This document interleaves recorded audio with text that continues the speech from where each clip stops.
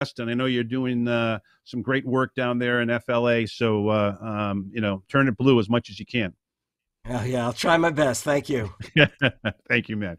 All right, let's go from Green Bay, Wisconsin to the great city of Seattle, WA, where we find our Renaissance man. He is, of course, the fantastic Mark Taylor-Canfield, Executive Director, Democracy Watch News. Happy Friday, MTC. How are you, my man?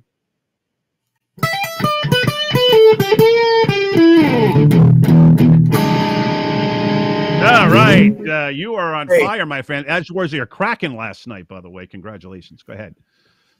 Live long and prosper, Jeff.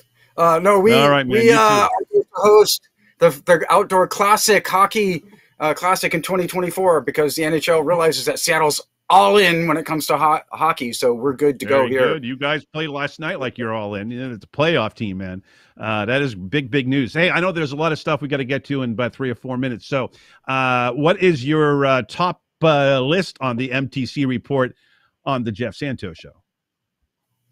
Well, we have I-135, which is a social housing initiative, which is going to be on the special ballot next month in Seattle, and it will be publicly owned housing, permanently affordable. Love it. So the developers can't come in and wipe it out.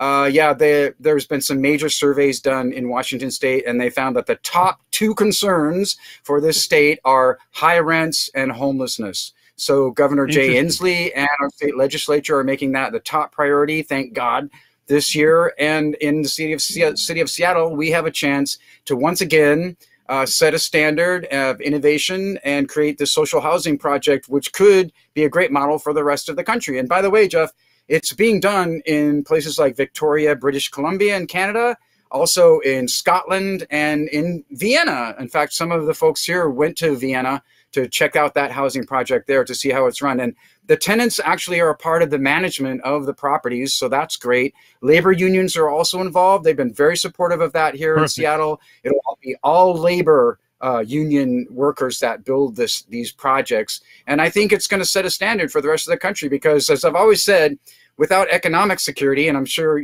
Harvey and Alan would agree with me. We've been saying that for a long time on this show, man. Without it, there's no other security. Exactly. There are two great threats to security. The former Reagan deputy defense secretary said, if you can't take care of what's at home, you're never going to take care of what's outside. So there you go. 2 main threats to security in the United States right now are the far-right fanatics and also homelessness and poverty. The economic inequality is ruining standards of living for so many people in this country. We've got to stop that. We've got to get back to where we were under FDR. Where people understood these values. MTC, we will talk to you next week in a much longer period, my man. We look forward to that next Friday. You have yourself a great weekend. Go Seahawks, and we will talk to you. Go Dealers. Sorry, Harvey.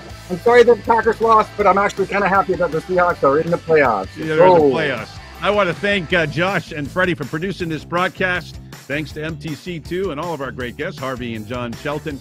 Keep on fighting, folks. Have a great weekend. We'll be back on Monday, MLK Day, with Vinsky and Ingram and so forth. My name is Jeff Santos right now. I wish you a happy weekend. I gotta go.